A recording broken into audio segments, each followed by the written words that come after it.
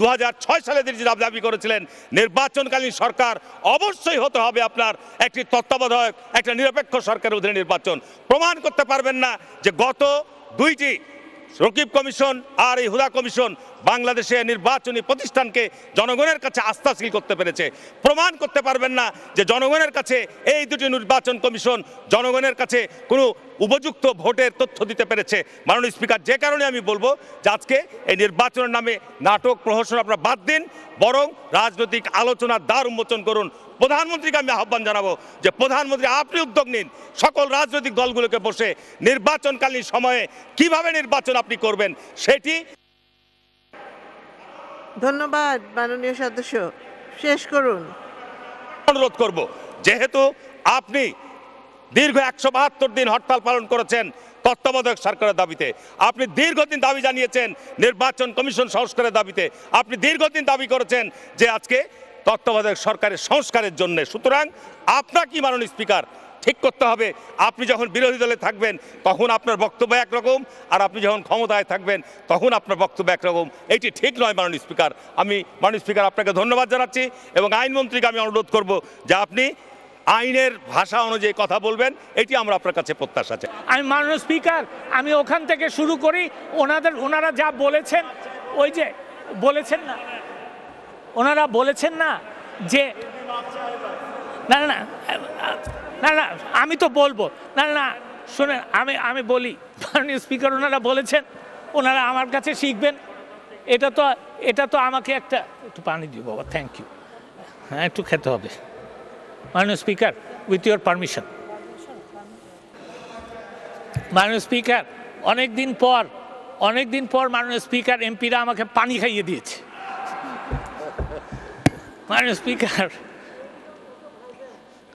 Speaker, ও আমি এই জন্য বলছি যে লেটাস যখন আলাপই হচ্ছে এবং আপনারা বলছেন সকলেই, বিশেষ করে বিরোধী দল থেকে, যে এটা নিয়ে আলাপ করা উচিত, এটার আলাপই হোক, আইনটার ব্যাপারে আলাপ হোক। তো সেই জন্য আমি সারা পৃথিবীর আইনের নিয়ে এখন আলাপ করব। New Zealand governor general will appoint. কি বলা আছে ওখানে? বলা আছে যে পার্লামেন্ট তাকে বলে দিবে কাকে কাকে অ্যাপয়েন্টমেন্ট করতে হয়। গভর্নর জেনারেল অফ অস্ট্রেলিয়া, কাউকে দরকার নাই জিজ্ঞাসা করার, উনি করে দিতে পারেন। আচ্ছা, তারপরে আপনার আসেন নেপাল, শ্রীলঙ্কা, ভুটান। দে আর all new democracies and I welcome them. এই যে বললেন একটা কনস্টিটিউশনাল কাউন্সিল করে দিয়েছে, কিন্তু এখানে কিন্তু এই যে বলা আছে ওখানে ওনাদের যে কনস্টিটিউশন, এটা ওনারা পড়েন নাই, মানে এটা উল্লেখ করেন নাই। ওনারা পড়েন নাই এই কথা আমি বলছি না, ওনারা উল্লেখ করেন নাই আর কি। সেটা হচ্ছে যে ওখানে বলা আছে কনস্টিটিউশনের মধ্যে যে মহামান্য রাষ্ট্রপতি নিয়োগ দিবে, কিন্তু মহামান্য রাষ্ট্রপতি কনস্টিটিউশনাল কাউন্সিলের থেকে সুপারিশ পেয়ে নিয়োগ দিবে। পরিষ্কার লেখা আছে কনস্টিটিউশনটার মধ্যে। আমাদের সংবিধানে কিন্তু তা লেখা নাই। It is the prerogative of His Excellency the President. It is his prerogative in our constitution. কেন তাও আমি বলি। The scheme of this election, of the nomination for members of the election commission আর নির্বাচন কমিশন তৈরি করা, এটার স্কিমটাই হচ্ছে যে এই কনস্টিটিউশনে যেটা দেওয়া হয়েছে সেটা হচ্ছে নিউট্রালিটি। এখানে কিন্তু কথা এসছে যে অর্গানাইজেশন থাকতে পারে, ইনস্টিটিউশন থাকতে পারে, but it is the goodwill, it is the intention and it is the man behind the wheels. তার জন্য প্রতিষ্ঠানকে দায়ী করা যাবে না। মানুষ ভালো হইতে পারে, খারাপ হইতে পারে, কিন্তু সেই জন্য প্রতিষ্ঠানকে দায়ী করা যাবে না। এটাই হচ্ছে, এই কারণেই মহামান্য রাষ্ট্রপতিকে এই দায়িত্বটা দেওয়া হয়েছে। মাননীয় স্পিকার, এখন কথা হচ্ছে এটা নিয়ে আলোচনা হয়েছে, এটা নিয়ে কথা হয়েছে। হারুনুর রশিদ সাহেব আমার কিছু কথা এক্সপান্ড করার জন্য বলেছে। মাননীয় স্পিকার, সংসদের কার্যপ্রণালী আছে। I always submit to the law. আমি এমন কিছু বলি নাই যেটা কার্যপ্রণালীতে বারিত আছে বা পার্লামেন্টারি কনভেনশনে বারিত আছে। আমারটা এক্সপান্স হবে কেন? উনি যেসব কথা বলেছিলেন আগে, যেগুলি মাননীয় স্পিকার আপনি এক্সপান্স করেছেন, সেগুলি অবশ্যই unparliamentary, unconstitutional and it is not the parliamentary language, সেই জন্য এক্সপান্স হয়েছে। I do not speak unparliamentary language. আমি ল্যাঙ্গুয়েজ যেটা ব্যবহার করি সেটা হচ্ছে বাংলার কলোকিয়াল ল্যাঙ্গুয়েজ, যেটা বাংলার জনগণ যখন আমারটা শুনে তারা যেন বুঝতে পারে। মাননীয় স্পিকার, আরেকটা কথা, কেয়ারটেকার গভর্নমেন্ট, কথা নাই বার্তা নাই। মাননীয় স্পিকার, কেয়ারটেকার গভর্নমেন্ট এই জন্যই বলি মাননীয় স্পিকার, যে ওনারা তো তাল গাছটা, ওনারা যতই গেল পয়েন্ট অ্যাট দি তাল গাছ, এইটা আমার। এখন ব্যাপারটা হচ্ছে যে ওনারা কিছুই মানেন না যতক্ষণ পর্যন্ত এই তাল গাছটা ওনাদের না হয়। এইটা কেন বললাম? মাননীয় স্পিকার, কেয়ারটেকার গভর্নমেন্ট যখন তৈরি করা হলো, এই পার্লামেন্ট বলে দিল this caretaker government will remain for 3 terms.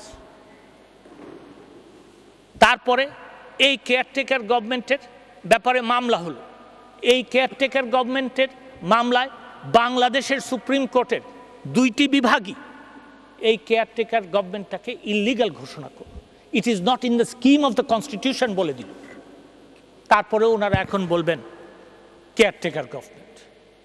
Is this showing allegiance to this constitution or is this showing allegiance to this country?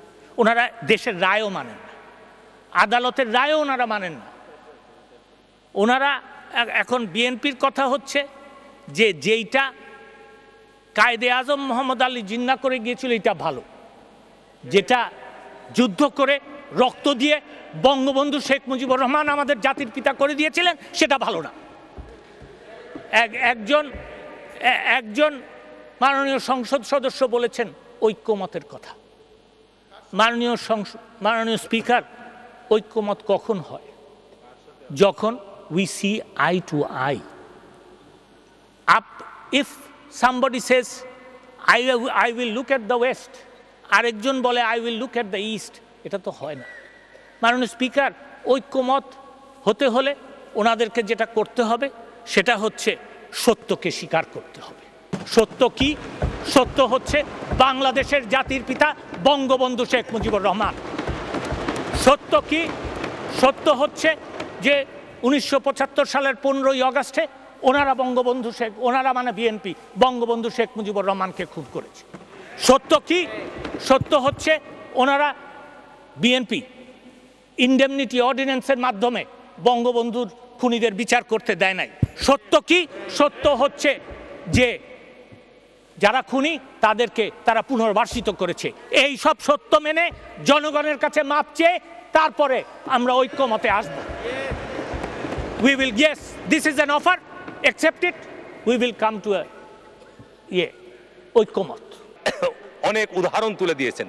আমি একটা কথায় আছেন না যে কিসের মধ্যে কি পান্তা ভাতে কি। মানে স্পিকার, আপনি নিউজিল্যান্ড অস্ট্রেলিয়ার কথা তুললেন, এটি আশ্চর্য। নিউজিল্যান্ড এবং অস্ট্রেলিয়ায় যদি একজন প্রধানমন্ত্রী বা মন্ত্রিপরিষদের কোনো সদস্যের বিরুদ্ধে কোনো আপত্তি অভিযোগ আসে, তারা পদত্যাগ করে চলে যায়। তাদেরকে পদত্যাগ করার জন্য এত আন্দোলনও করতে হয় না। আমি আজকে আপনাকে উদাহরণ দিব যে আজকে আমি বাসা থেকে বেরিয়ে আসার সময় আজকে প্রথম আলোর শীর্ষ নিউজ প্রথম পাতায় দেখলাম শিক্ষামন্ত্রীর এলাকায় বিজ্ঞান প্রযুক্তি বিশ্ববিদ্যালয়ের জমি অধিগ্রহণ নিয়ে একটা ব্যাপক বড় আকারের নিউজ হয়েছে। তাহলে শিক্ষামন্ত্রী কি পদত্যাগ করবেন? এইটার ব্যাপারে জেলা প্রশাসনের পক্ষ থেকে প্রতিবেদন পাঠানো হয়েছে যে সেখানে আপনার 100 কোটি টাকার জমিকে 600 কোটি টাকা দেখানো হচ্ছে। মাননীয় স্পিকার, এগুলো আমার কথা নয় মাননীয় স্পিকার, এগুলো আজকের প্রথম আলোর এবং অন্যান্য গণমাধ্যমের একেবারেই প্রথম পাতায় নিউজ এসছে। আমার সাথে শিক্ষামন্ত্রীর অত্যন্ত সৌহার্দ্যপূর্ণ সম্পর্ক। আমি বলছি এই কারণে যে আপনি উদাহরণ নিয়ে গেছেন কি নিউজিল্যান্ড এবং অস্ট্রেলিয়ায়। মাননীয় স্পিকার আরও একটি কথা বলেছেন যে আওয়ামী লীগ ইন্ডিমিনিটিতে বিশ্বাস নয়। আমি আপনাকে যদি একদম তথ্য দিয়ে বলছি, প্রেসিডেন্ট অর্ডার 16, 1973 প্রথম ইন্ডিমিনিটি আপনার ওই সময় অনুমোদন করা হয়। তারপরে আপনার খন্দকার মোস্তাক আহমেদ, যেটি 75 সালের যে ট্র্যাজেডি, সেইটি ইন্ডিমিনিটি আপনার খন্দকার মোস্তাক আহমেদ ক্ষমতায় থাকা অবস্থায় হয়েছে। আমরা গত অধিবেশনে পাশ করলাম বিদ্যুতের উপর আরেকটি ইন্ডিমিনিটি বিল। সুতরাং কি বলেন মাননীয় স্পিকার যে ইন্ডিমিনিটিতে আওয়ামী লীগ দেয় না, ইন্ডিমিনিটি কারা দেয় মাননীয় স্পিকার? আজকে এই কথাগুলো আপনি অসত্য বলছেন।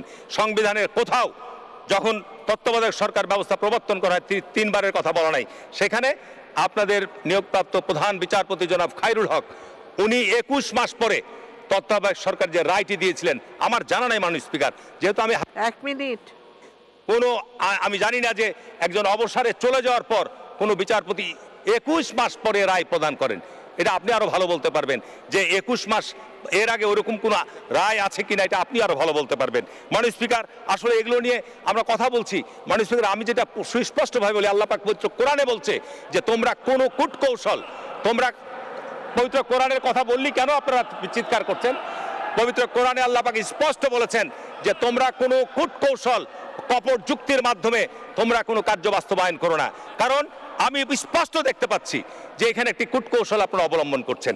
আমি স্পষ্টভাবে বলতে পারি মাননীয় স্পিকার, মানুষ কিন্তু আজকে স্পষ্টভাবে আজকে চিন্তা করছে যে 2014 সালে আপনার বিনা ভোটে সংসদ গঠিত হয়েছে, 2018 সালে দিনের ভোট রাত্রে হয়ে গেছে।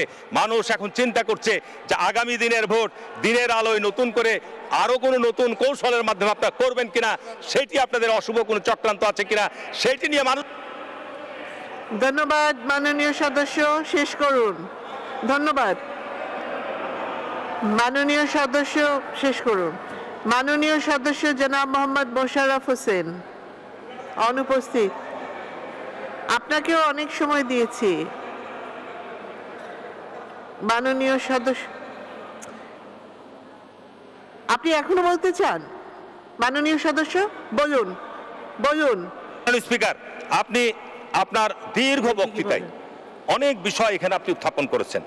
মাননীয় স্পিকার, আমি শুধু আপনাকে অনুরোধ করব আইনমন্ত্রী, আপনাকে বিশেষভাবে অনুরোধ করব, তত্ত্বাবধায়ক সরকার ব্যবস্থার জন্য আমরাও আন্দোলন করেছি, আওয়ামী লীগও আন্দোলন করেছে, সকল রাজনৈতিক দলই আন্দোলন করেছে, এটা অস্বীকার করার কোনো পথ নেই। আমরাও আন্দোলন করেছি, এরশাদ যখন ক্ষমতায় ছিল আমরাও তত্ত্বাবধায়ক সরকার দাবি করেছি, আপনারাও দাবি করেছেন। এখানে আজকে যারা আমার পাশে বসা আছেন তারাও তত্ত্বাবধায়ক সরকার দাবি করেছেন। আপনারা যে সময় আজকের মাননীয় প্রধানমন্ত্রী বলেছেন তত্ত্বাবধায়ক সরকার ব্যবস্থা প্রবর্তন চাই, কোনো সংস্কার চাই, না হলে আমরা নির্বাচনে যাব না। আমি অনুরোধ করব যে নির্বাচনের যে বেহাল দশা হয়ে গেছে, নির্বাচনে যে অনিয়ম দুর্নীতি, নির্বাচন নামে যে প্রহসন হচ্ছে, এটি বন্ধ করার জন্য আগামী নির্বাচনকালীন সময়ে অবশ্যই সরকারকে নিরপেক্ষ সরকারের অধীনে নির্বাচনের জন্য আলোচনার ক্ষেত্র তৈরি করতে হবে। না হলে মানুষকে, আমি কেন বলছি আমি উদ্বিগ্ন, আজকে মার্কিন যুক্তরাষ্ট্রের গণতান্ত্রিক সম্মেলনে বাংলাদেশ নাই, আজকে মার্কিন যুক্তরাষ্ট্রের নিষেধাজ্ঞা আসছে। আমি